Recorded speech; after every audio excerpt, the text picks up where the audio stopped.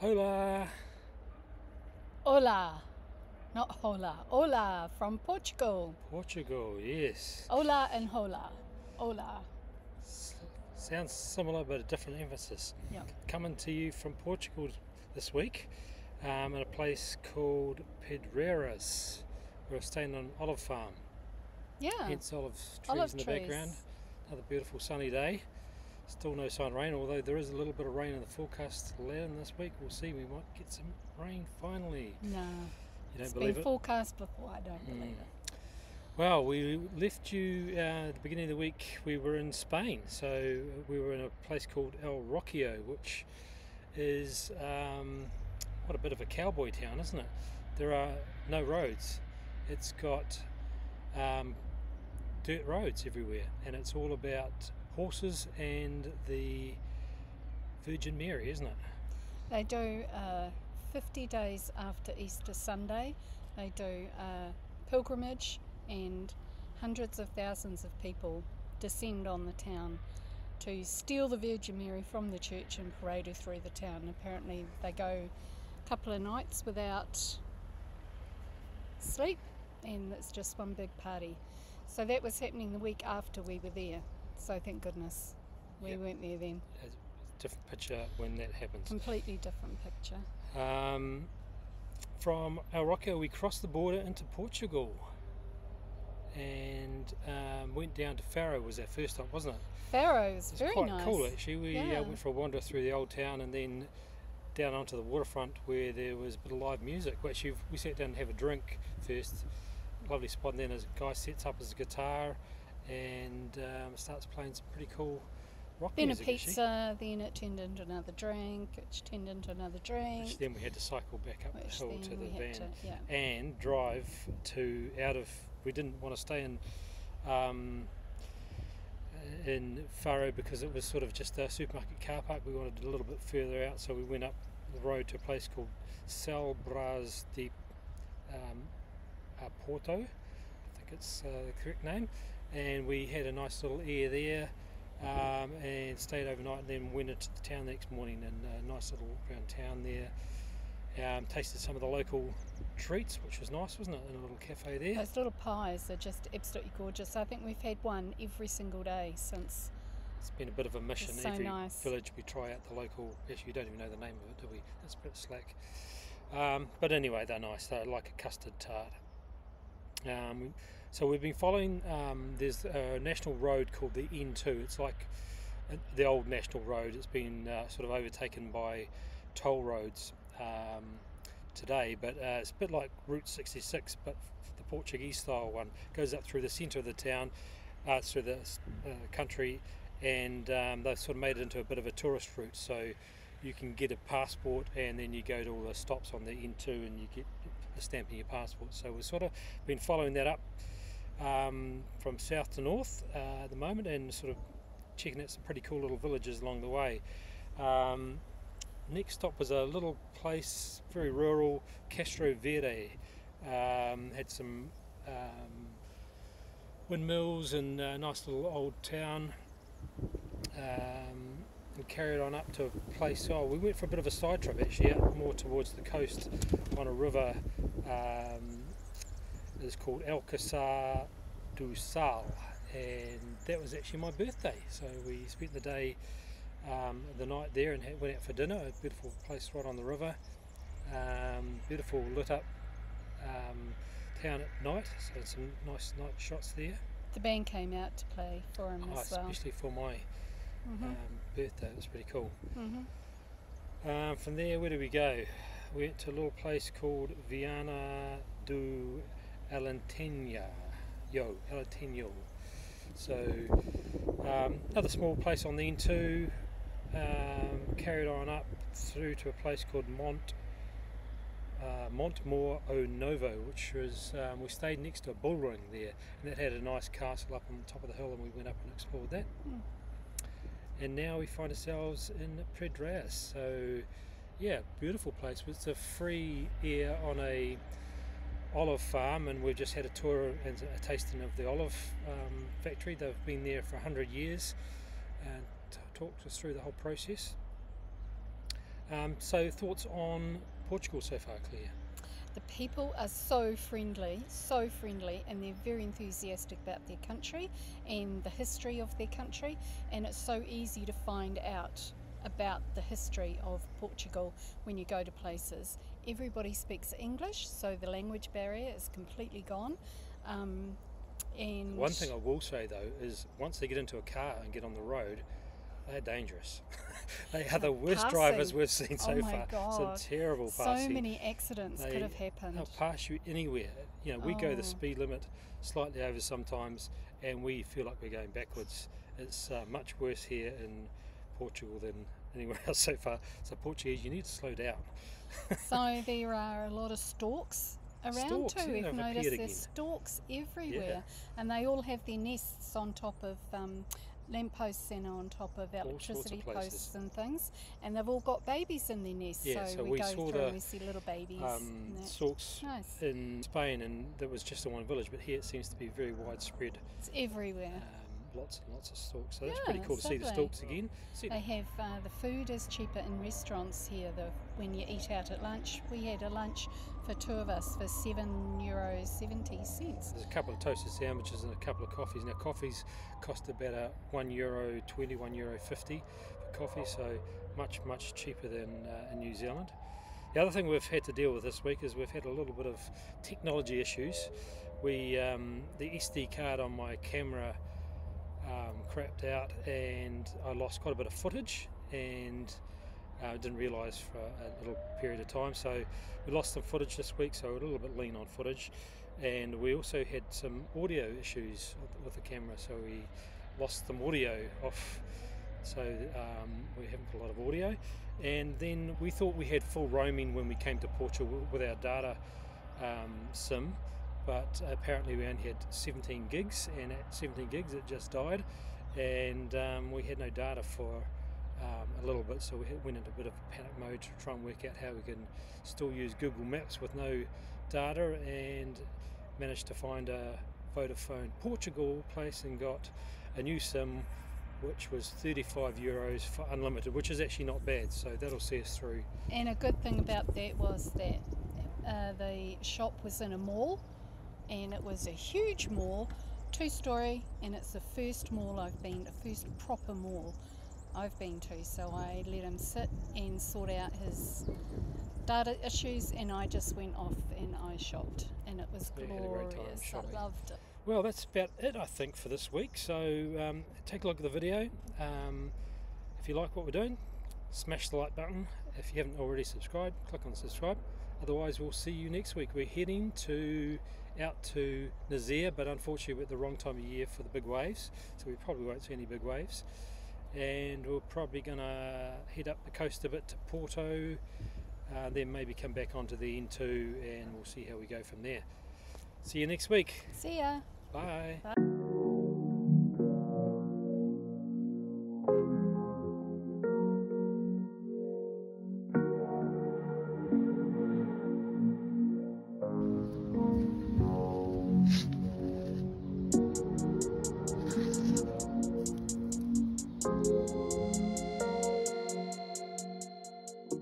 Walking into El Rocio, sorry, not El Rocio, and we reached the end of the tarmac.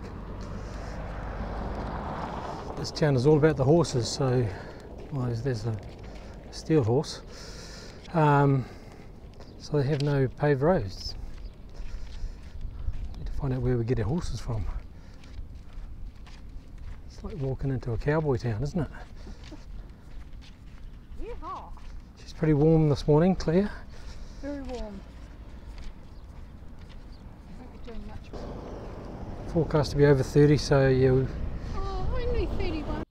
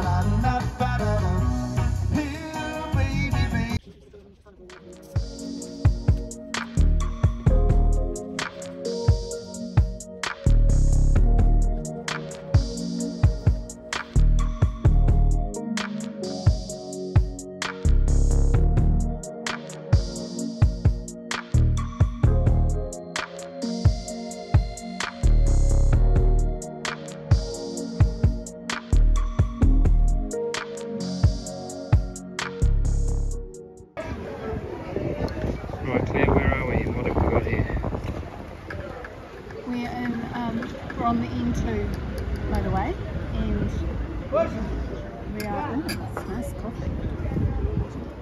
We're in Sao Paulo. Something like that. Yeah. It's a beautiful little town. It's lovely. We've just been for a walk around the old quarter, and it's absolutely gorgeous. And I love the way Portugal does cobblestones for all their walkways, and they have lovely patterns in the cobblestones and everything. It's beautiful. Anyway, we are here to try local Portuguese delicacy, which is like a custard tart type thing. So,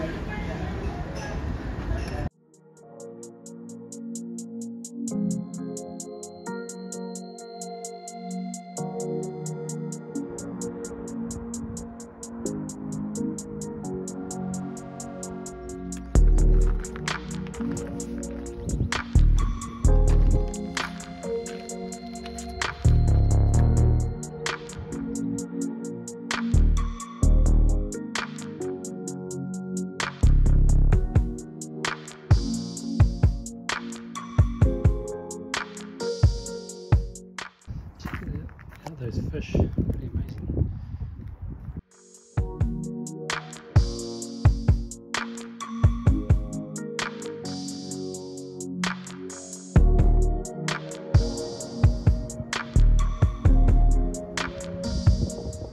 Looks like a fairly important room, very intricate geometric designs, including swastika.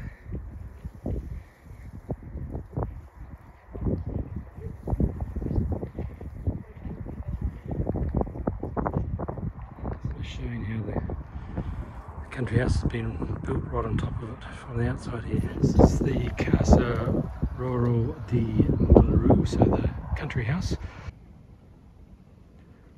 Go inside the casa, the farmhouse, and you can see some steps going up to the watchtower in the corner there. And on the floor there's an apse, apparently, with a, so the building's being built right over top of this. The original Roman ruins are from 2nd and 3rd centuries, and the house was built later, and this extends into the next room.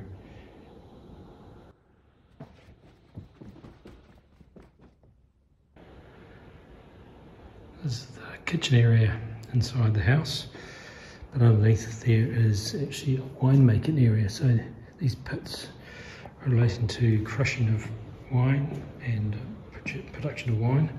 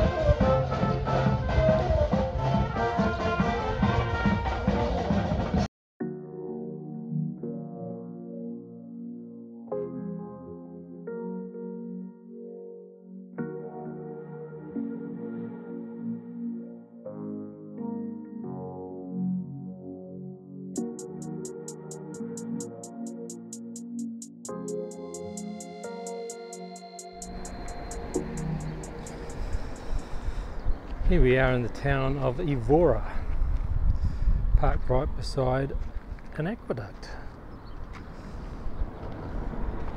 And the walls of the city, which actually run all the way around Completely, the city. yes, completely circled by wall. So we're about to go in through a gate and go for a wander and see where the aqueduct goes. The aqueduct was built in the 1500s, most likely on top of a Roman aqueduct, so it is originally dating back to Roman periods, but this construction was from the 1500s. It's 18 kilometres long. 18 kilometres long. It brings water into the town, and there's some fountains we can go and have a look, which it supplies. Alright, let's go and take a look.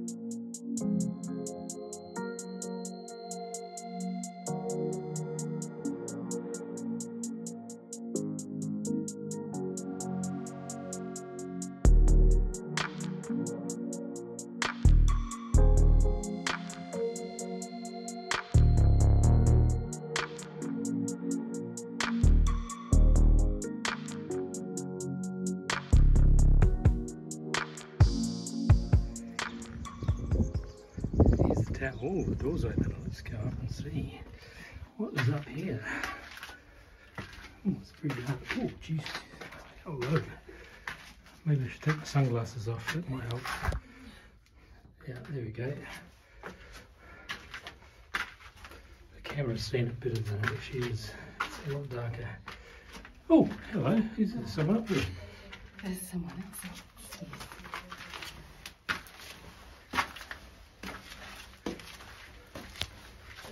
What you think? Stairs are pretty well worn. Yeah.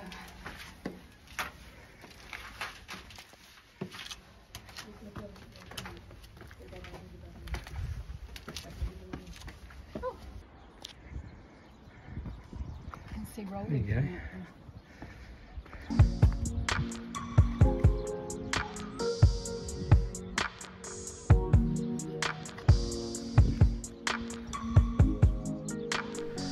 Swing.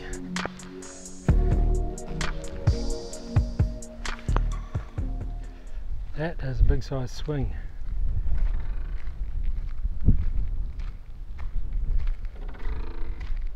Sounds a bit dodgy.